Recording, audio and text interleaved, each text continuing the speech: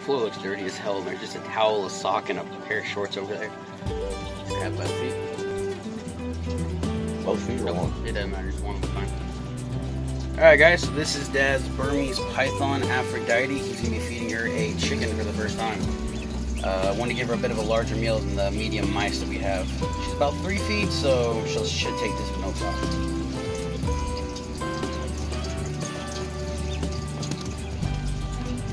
Yeah, there we go. Look at her. She's tasting it. Come on, girl. Come on. She's very confused. She hasn't had a chicken yet. Yeah, she'll climb up it. She's trying to figure it out.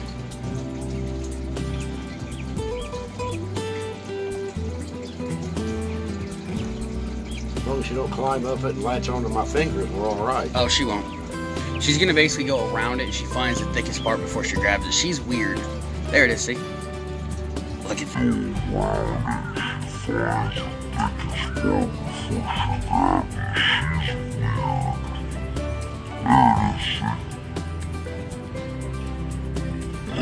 that. Did she grab the leg? Yeah, she'll figure it out. She won't wrap it.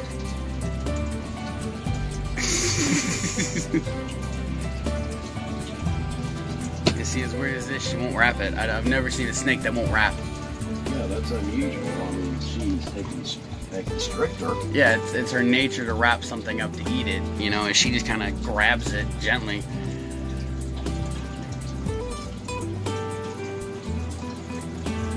But as long as she doesn't try to eat the leg first, we're all right. Yeah. Hopefully she'll flip it around. If not, she'll figure it out halfway that she won't be able to eat it like that. But being her first chicken, she has no idea. That's what I was trying to get her to get the head, but she wouldn't take it. She's trying to eat it like that. Look at her. Hopefully she'll figure it out.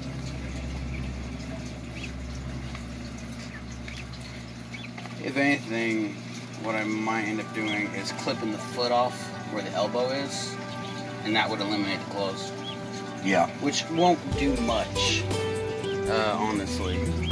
But, I mean, they can. They're pretty decent with talons. She's trying to eat it like that. That's not going to work. Okay. That is definitely not going to work. Alright, sweetheart. Let's play the wiggle game. Come on. The wrong end. This is the end you want. Where's the thing we got? Now she's wrapping it up. There we go. There it is. That'll make her change her grip. Right there. So many people are going to get pissed off. Oh, you're messing with your snake too much. No, we know what we're doing. I've done this 100 times. If you have a snake that doesn't wrap, and they basically grab and try to eat from the wrong end, if you make them force wrap it by messing with it a whole lot, it's not going to stress the snake out, nor is it going to make them want to stop eating. What it's going to do is it's going to make them kill it, in their own opinion, and basically reevaluate the situation and rebite it. So they won't try to eat where they're at, they'll try to find where the head's at, which would be where the most amount of movement is, which is now down here at this point. So she should flip it around and eat the sim.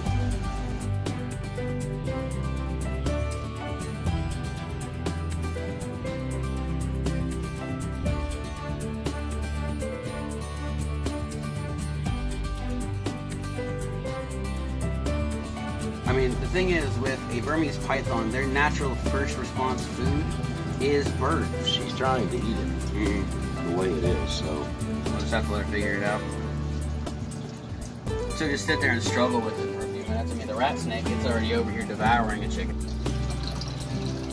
Looks like she's taking it by the feet, so that's a good thing. All right, Aphrodite, what are you doing? 2 feet. I know. That's not going to work. Not on this one, no, but that one, she got that one by the head. Oh, she got that one by the head? Yeah, here she's pulling it out now. She might have squeezed it out. Oh yeah, look at her. She knew exactly what to do. She's ate enough quails in her life already to know. These are not quails, by the way. These are chickens that we got from American Road Supplier. Which, funny enough, they're actually just a little bit bigger than my my juvenile quails are right now. I actually think my quails are a bit thicker bodied than the chickens are. But the thing with Burmese python is when they're born, they are an arboreal species, so they do like to climb. So a lot of their forage is actually going to be birds, so they have to figure it out in the wild, so I'm just going to let her figure it out here in nature. Take her, Quad. It's a take her. Oh, so there's the head. So. She says, don't look at me. Yeah, that's exactly what she She says. says, don't look at me, I'm hideous. No, you're not. You're freaking beautiful. Had 3 good feedings since we got her. 1 in the awesome shed. The rat snake is going pure champion over here. Oh, yeah, you got that one right there. Oh, yeah, she did. She did, yeah. What happened? She's running from you. That gonna thing looks like a moray eel right now. He really does coming out that tree. And I know people are going to spot the corn snake at the bottom. Don't worry. It's not a big deal. You guys have food. Calm down. I think basically what will happen. I'm really trying to do that mass outward. That really sucks. Yeah. You want to have to learn. And I don't want to see her regurgitate it and then leave it alone, you know? Yeah. Well, if she regurgitated, she definitely won't eat it again. So that just means I won't be able to feed her chicks right now until a little bit further when she gets another float on her, maybe close to 2 pounds, something like that. Because she's probably like, well, she might be 2 pounds. I'm not sure, actually. We have to weigh her and measure her. But I definitely know she's at 3 feet. She's long now. Like, she's from here to the tip of my shoe. But the thing is, snakes are strong, got really big jaws, and they'll latch around, they'll crawl over whatever surface. Yeah, but I mean, if those were to be taken wrong, couldn't those claws cut her? Yeah. All the way down? That's the fear. Yeah, I mean, I guess they could. I mean, if I had a pair of toenail clippers, I'd just take the toes off real quick. In fact, if I had a pair of wire snips, that'd be better. Just take the whole damn foot off. But what it looks like she's doing is she's folding it up so the legs are going up to the head, so the whole thing's going to go down in one big ball with the head and the feet here. That's the way it looks so far. I mean, you can see both feet right here. Both? Both feet are right here. So yeah, and there's her head. So she's going to swallow it like a giant ball. Oh, God. I mean, that might be bad on her. A small possibility, yeah, but I mean, they can use something 2 to 3 times the size of the thickest portion of their body, which would be right about here. Beautiful. Look how she's glistens in her white. I know. I have not had a snake. We have not had a snake that a snake that has done that. I mean, it's almost like she's covered in glitter with each scale, like a dragon. All right, guys, don't freak out. That blood is from the mouth. Actually, the yeah, right here. See. All right. So what I just did was to help ease my father's conscience, and if there was any sort of possibility of her regurgitating, I went on ahead and took a pair of scissors and I cut the toes off. I was only able to get to this foot though, because she's already got the other foot in her mouth, so.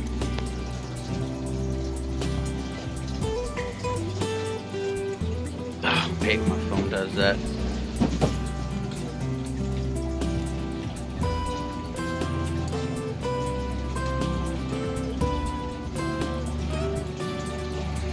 We got rid of the toes. My flashlight went out on my phone because it went under 15% battery.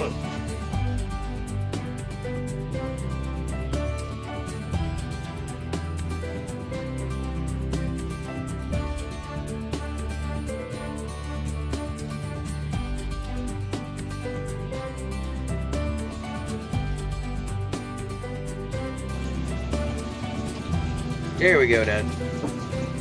Oh, she'll have no problem with that. Good girl.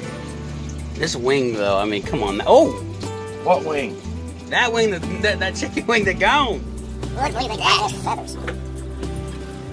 She got it, didn't she? Yes, she did. No problem. Oh, the telescopic pose that pythons do when they're eating. Uh-oh. Is she working it? Yeah. See it's in here. No, I'm looking at what's right in here. There it is. Oop. And she gone. Yep. You know the seal on anyone? Nah, egg, no. I know I smell like it, but no. Dude, she was ready for another one. You see that feeding response? Yeah, she's ready for more. She could eat 2 of them right now. Oh, yeah. Might as well get used to it by the time she's up there fucking 15, 20 foot, she's gonna be eating a couple of chicky birds. Oh. A couple chicky birds or a couple pigs occasionally. There's some monster rabbits, but yeah, rabbits, the way I look at it is chicky birds are a lot easier to come by at the grocery store. Yeah. You know, a whole chicken, just unthaw it and make sure you get the giblets out of it. Yeah. Because a lot of times they got paper in there too. Oh, and they got them wrapped up in a bag or something, so you got to be real careful doing that. But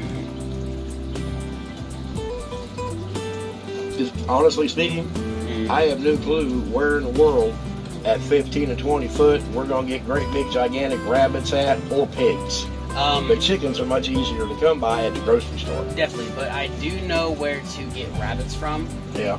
If you look up rodent suppliers in Indiana, yeah, they'll bring it up, but I cannot remember what the name is, but it's like $3 a pound on a rabbit.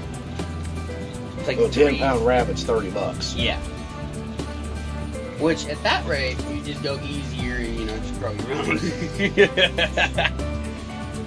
Alright guys, so this is... There's no sense in having 300 rabbits running around when you got a snake that eats once a month. We're not going to power feed her. I don't want to mess her up. No, definitely not. So one decent feeding every 2 weeks, I think would be good for her. Okay. For now, like while she's young. And then once she gets older, you know, 7, 8, 10 feet long, that's a once-a-month feeding situation right there with, like, you know, your chickens, your rabbits. Yeah, I mean, we rats, guinea pigs. like to see her grow and get up to size and all that, but everything I've heard that power feeding them messes them up. So, especially at that one video you showed me where those two were siblings. The boas. Yeah, and the one was her size, and the other one was like friggin' 12 feet long and 40 pounds or whatever it was. One was power fed, and the other was fed normally. Yeah, one was the baby, the smaller one, the one that still like was a hatchling, was fed once every 3 weeks, versus the one that was about 10.5 feet long, 14 pounds. It was fed every weekly, 2 mice a week. And that just overdid that animal. It grew so fast. It would use your own judgment on this. I mean, we want her to grow, of course, but you don't want to mess her up to where she can't be reproductive, or you don't want to mess up her health. Yeah, you definitely don't want to take her life expectancy. No, don't take away her life expectancy. You know, I mean, she was bought as a pet, not specifically as a breeder. In fact, nothing we have is, you know, meant to be breeder. Everything that we've picked up is pet, but if in the future the situation arises where we can, you know, there's no reason not to help their genetics go along. No, that's just running around looking for more. Yep, there it is. Yep, big part of the body. So basically this is... whoa. You haven't learned yet. Alright. No, she hasn't learned, or you haven't learned. One of us haven't learned. So basically this is just all neck to about this point right here, and then this is basically where your stomach will start at, and this is just mid... No! You're cute, but no. This is like you your got body more? stomach. Well, the tongue smell like it. More? No, Aphrodite, you're done. One's good enough for this week. Oh, she got sad about that. Oh, you upset her. I'm sorry, Aphrodite. We love you. Yeah, guys, so basically this is Aphrodite, my dad's Burmese python. This is one of his dream snakes. He's been talking up for a long time now. Don't freak out. I personally work with Burmese pythons. My dad has not. No. But the thing is, my dad has done an absolute buttload of research on this girl. He spent months sending me links to articles and videos, sending me YouTube links of Brian Barczyk's and everybody else. And he's like, this is what I want. He's like, if I get one big snake, this is what I want. And I had the option of picking this up at the expo or a reticulated python, and I went on ahead and picked up the Burm. Because I think the Burm just looks better. Yeah. It's not a flashy snake, it's not in-your-face snake, but it's an iconic snake that everybody knows. And good Lord, is she pretty. Yes. You see heat. I know those little short jerks you do with that fleck. No. I know what you're doing. I know Burms. Yep. Stop it. She's just all over. I'm gonna get bit if I get too close. I say she go get you. Be careful. Yes, she is. Oh, there she goes. She got off the scent. All right, guys. So 20-minute video, longest video I think I've uploaded in a year or two. Anyway, anything you want to say real quick about Aphrodite, Dub? I love her. Yeah, that's what I'm talking about. She's my baby. And we didn't discuss that, you know. We don't want to power feed her, mess her up or nothing like that. So let nature do what nature's supposed to do. And Continue to I be do have a freaking question beautiful. though. What's up? Since you fed her chicken, now that she's got the scent and flavor of chicken, what about these quails? I mean, is she gonna be freaking out? Because I don't know if quails and chickens smell the same or not. I've never sniffed them. So I mean, would that be kind of a torture thing for her? Is what I'm looking at. Something might drive her a little batty because hey, that's food. Honestly, I never even thought of that being a possibility. That's like, you know, having a snake in a room full of rats. You know, it's gonna go it's nuts like raising a 24/7. snake in a room full of rats and you feed it rats. Huh? This is kind of like a little bit of a moral dilemma here, isn't it? Yeah, you might need to ask some of your subscribers there or whatever, anybody watching, and maybe they'd have an idea on that one. Because you do have the babies right here, And then you got the big ones down there, Yeah. and she's in the same room, and the room's only like, what is this, 12 by 14 or something we measured it out one time? yeah, 12 by 14. I guess maybe she's not right on top of them. Well, I mean, she's about 5 feet away. And then to tell with ventilation hole, she's gonna smell them. So, well, I mean, the thing is, this summer, once the weather warms up and stays up, I've got a swinging cage outside that I built up with what? Well, just watch that, Oh, so yeah. viewers aren't looking at nothing but a paper towel. Yeah. So basically what I'm gonna do is, instead of letting them run in the chicken coop, because that's just gonna be dangerous for them with the rats and the cats and everything else like that, I happen to have a suspended suspended cage inside of there, zip tied to the roof. And that should, you know, be a better thing, but that wouldn't be 24/7, but the scent's gonna still be, I don't know. I feel like it will.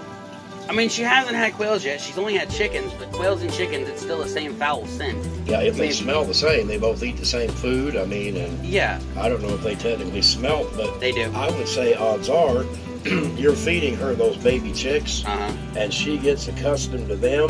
If you end up feeding her quail, I don't think she'll hesitate to take it. Oh, definitely not. And that's kind of the sad reality for the future and why I started breeding quails, is because quails are easy to propagate. Yeah. You know, 14 days they start hatching, you know, 2 months they're adults, you know, 2.5 months they're laying eggs or less.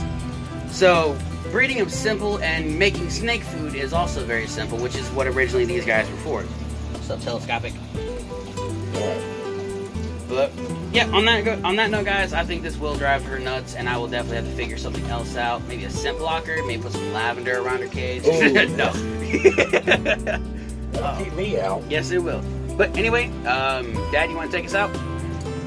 Remember to like, comment, and subscribe, and y'all know we love all these critters, and etc., etc., and thanks for watching. Anything else? You should really do a YouTube video. You remind me so much of Edward, it's not funny. When you're talking, it sounds like Edward Tyndall. I was So gonna say Edward Tyndall. it sounds just like him. But yeah, I guess you summed everything up in a nutshell right there. So Right on. like, comment, subscribe, and we will see you next time. See you next time. Oh, he blacked out. Later.